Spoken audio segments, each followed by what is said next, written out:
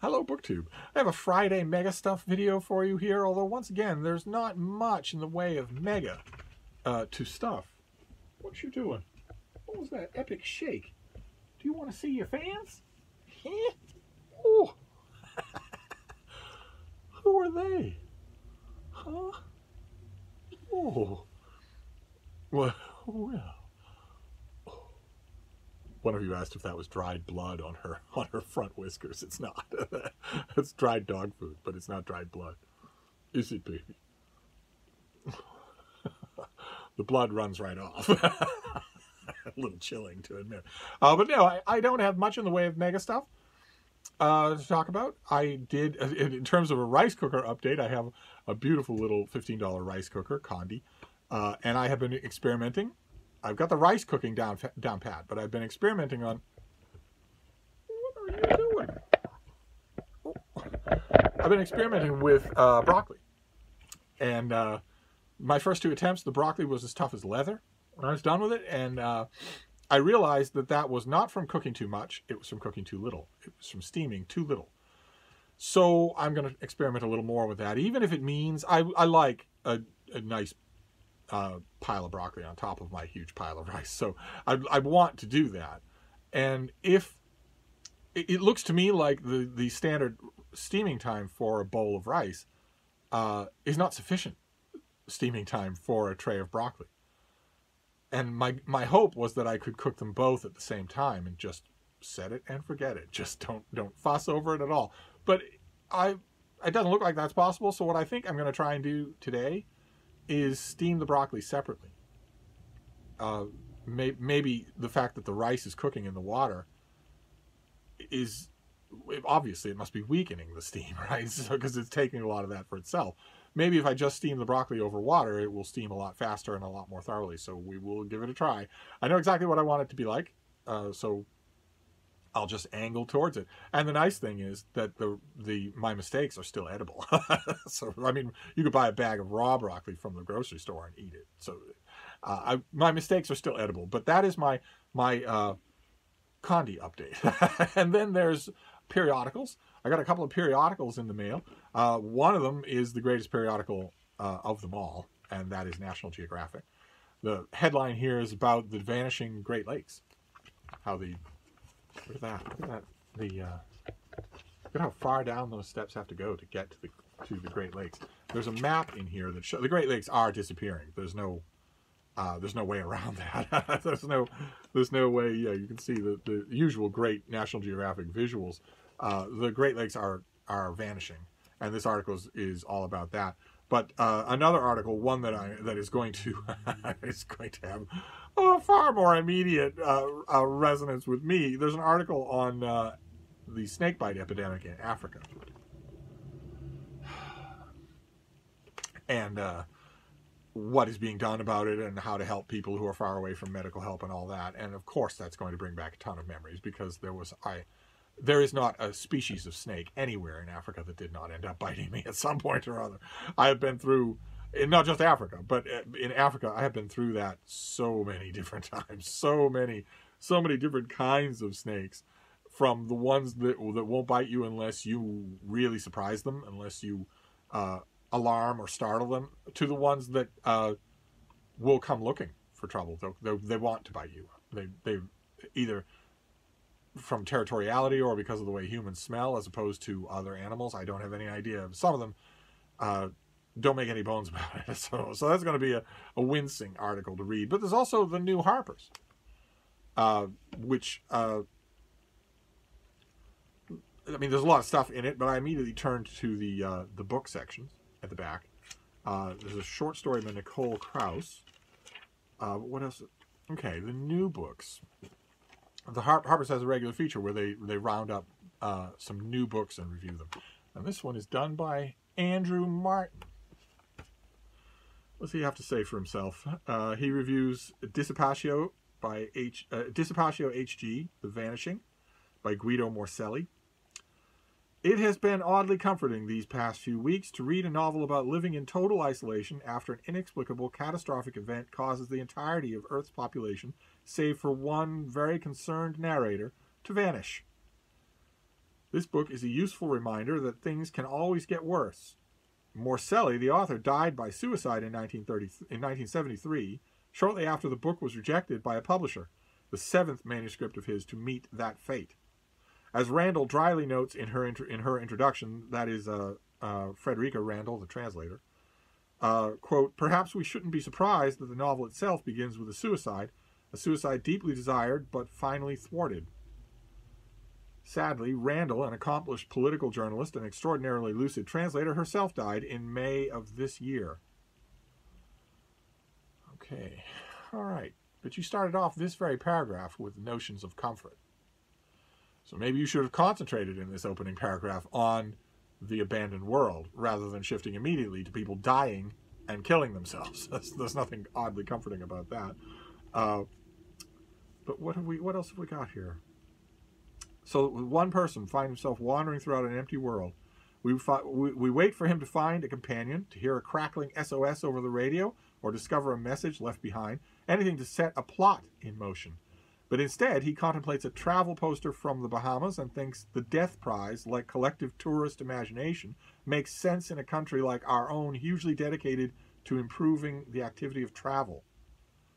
He smashes a shop window to steal some grapefruit and reflects that anarchy has finally prevailed through the abolition of private property, even as, quote, a monarchy has been installed in the most elementary meaning of the term, all power to one man. He starts wearing women's clothing, not, quote, for erotic purposes, he insists, but because, quote, they don't weigh on you this time of year. This doesn't really explain the stockings, garter belts, and gigantic lacy panties, but no justification needed. Yeah, okay. The no justification needed is maybe a sop to avoid being mobbed by the blue checkmark Twitter skulls, who might think that you are verging into the territory of being anti-trans or anti-cross-dressing. But in fact, although no justification is needed in real life, plenty of justification is needed in a novel. If the character says he has motivation X for doing something, and motivation X is obviously not the one that applies because it flies in the face of sense, as it seems to do, then, you know, is that ever explored? Or is that just the author being lazy? Dead or not? I don't know. Well, okay, so Andrew Martin then reviews Proustian Uncertainties by Saul Friedlander, which we just saw the other day. A slim book on the author revisiting Proust.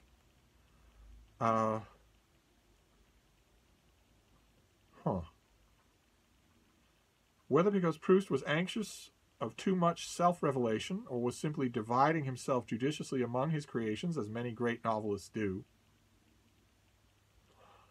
Really? Many great novelists. Any novelists who history has been rude enough not yet to declare great? Do any of them divide themselves up among their characters? Ooh, I wonder. He suppressed these characteristics in a figure that most outwardly resembled him. Okay.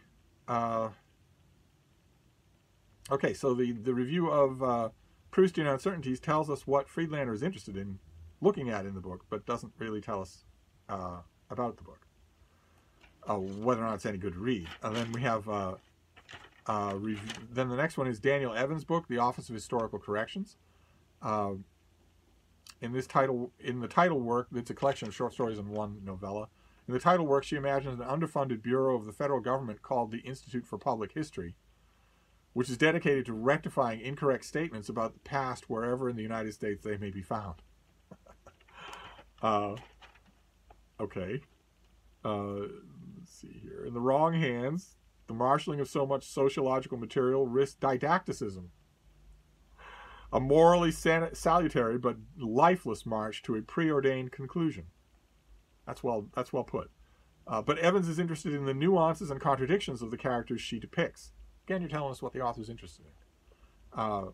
She wants to understand the messy, contingent processes through which history is created, and her curiosity and empathy extend throughout the collection to characters buffeted by personal and political crosswinds. Okay, all right, but those things don't negate the first part. You say, I mean, you start that off with but Evans is interested in the nuances and contradictions, but it could still devolve into didacticism. if the book, whether or not she explores those nuances in her characters, doesn't stop the book from being didactic, from browbeating you. The key, I suspect, in the book, it's on my docket. I'm reading it this week, probably this weekend sometime. The key is whether or not there is, what was it again? The preordained conclusion. And if the preordained conclusion of the Institute for Public History is that white people always lie about history and black people always tell the truth, well, that is a preordained conclusion. That is didacticism. So, or vice versa. So, okay, this Andrew Martin person. What is the last book that he does? Privilege and Punishment: How Race and Class Matter in Criminal Court by Matthew Clare. Very, very similar to a book that we got the other day about crime and punishment in America. Clare's point, simply put, is that the system should take more care to understand defendants' lives and circumstances. A court that was, for instance, able to see why certain defendants might choose a short prison sentence over a prolonged period of probation would be more widely trusted and thus more likely to produce better outcomes.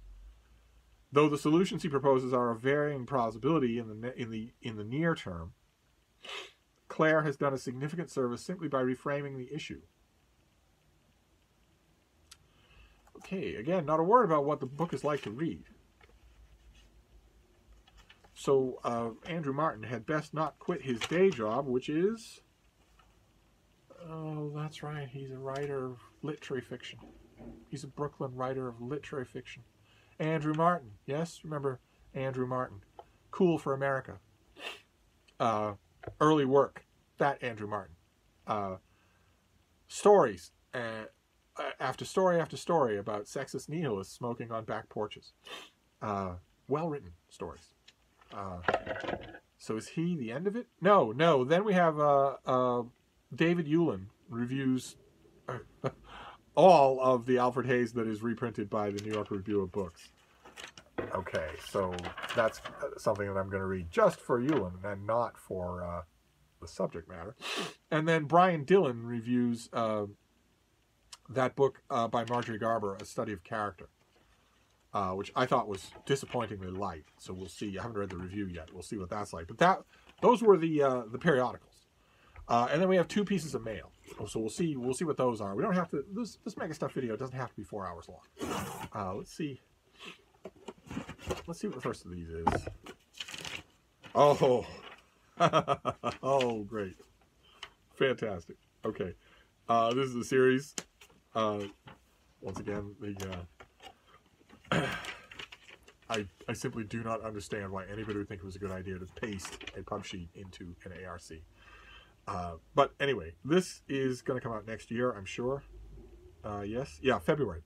And this is by Mick Herron, and it's called Slow House. And this is the latest in a series set in this particular police precinct. These are fantastic, just fantastic novels. Mick Herron's slightly cracked universe of washed-up MI5 spies expands and grows richer in this latest book, the perfect entry point into the smartest, most prescient espionage series being written today. And I agree. Slow Horses, the first book, I believe Slow Horses was the first book in this series, is so good. Yes, Slow Horses is so good. And it goes on from there. You will root for these people, even though they are, by most yardsticks of spy fiction, losers. You'll root for them anyway. Let's see here. Mick Herron is the most award-nominated and award-winning espionage writer of the last quarter century, and that's not hyperbole. Between Dagger Awards and a myriad of other prestigious trophies, he has enough hardware to create an iron throne of crime fiction awards. Okay, so what is this book? It's the perfect book to begin this necessary series. The eponymously titled after the series itself, it serves as both an excellent introduction and a thrilling series installment. Truly, you can pick up any book in this series and understand what all the fuss is about. Well, I don't know that that's true, because I started at the beginning, but I suspect it. Because as you know, if you watch this channel, my antennae are always up when I read subsequent books in series for, among other things, is this a novel? Can this stand on its own? If somebody found this one and didn't know anything about anything else, would they enjoy it? And I always get that impression with these books. So, Okay, this isn't going to tell me anything about this novel, but that's all right. It doesn't have to. This is a terrific series. Fantastic to know that there's a new one, and also a smart decision on Mick Herron's part to give us a kind of extra standalone novel, a place that is a jumping on point. That's extra smart. Great. I'm enthused for it, but of course it's a 2021 book, so I won't be reading it until the new year. So let's see what this next one is. Are they both going to be advanced copies, or are they both going to be new? Yes. Okay. All right. This is a March release, so this is also something that I won't be reading, but I can tell you about it. This is by Alec McGillis, and it's called Fulfillment: Winning and Losing in One-Click America. Fulfillment. All of a sudden, it takes on a whole new meaning, and there's the truck on the road, the Amazon truck on the road with a barcode. Oh, I like that already. Let's see here. This is a heartbreaking piece on the disparate effects of virtual learning you may have recently... Oh, no. The author wrote a heartbreaking piece on the disparate effects of virtual learning that has recently appeared in the New Yorker, which doesn't come here to Hyde Cottage anymore, and is $10 an issue on the stands, so I'm a little bit behind in my New Yorkers. And this book is another crucial disparity on the forefront in Fulfillment, his investigation into the impact of Amazon on America's towns and cities. But this isn't just a book about Amazon. In the same way that the COVID-19 pandemic has shed light on pre-existing inequalities, Amazon's takeover of virtually every industry in the American economy has underscored issues that have been festering for decades. In Fulfillment, Amazon serves up as a frame through which McGillis tells the story of increased regional inequality, concentration of wealth, consolidation of business, and most importantly, the Americans who are affected by it all. From Seattle to Dayton, from open plan offices teeming with free snacks to the COVID-plagued warehouses and cardboard manufacturing plants, McGillis exposes the true human cost of one-click capitalism. It's extra home. I'm an Amazon Prime member. The author is a senior reporter for ProPublica and recently the recipient of a George Polk Award. And he lives in Baltimore. Okay, fantastic. Well, this is very tempting. They both are, actually, very tempting. But they're both 2021 releases. One fiction, one nonfiction. They'll probably be really good, but I'm not going anywhere near them because I'm not reading any 2021 books in 2020. So that's it. That was your MegaStuff video. My wrestling with broccoli, my battle with broccoli, and the mail. So maybe we'll have a more antic MegaStuff video tomorrow, provided I can escape sneezing. I sneezed 1,013 times yesterday, including a 5-hour stretch where it was every 7 seconds. So 1, 2, 3, 4, 5 for 5 straight hours. So at first I would sneeze, and then I would reach forward and hit one letter of the thing I was typing. Then I would sneeze again. I'd reach forward and hit another letter of the thing I was typing. Eventually, you start to become anoxic. You start to become very lightheaded, and you also start to experience a huge amount of abdomen pain. And after that, the sneezes start producing a fine spray of blood. You can't do that on the keys of your keyboard. So after a while, I just had to curl up and just shut down completely, just so that all I was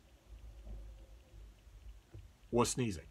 And that block lasted for 5 hours, but the constant sneezing lasted for the rest of the day, for the whole of the day. So I didn't get a whole lot done.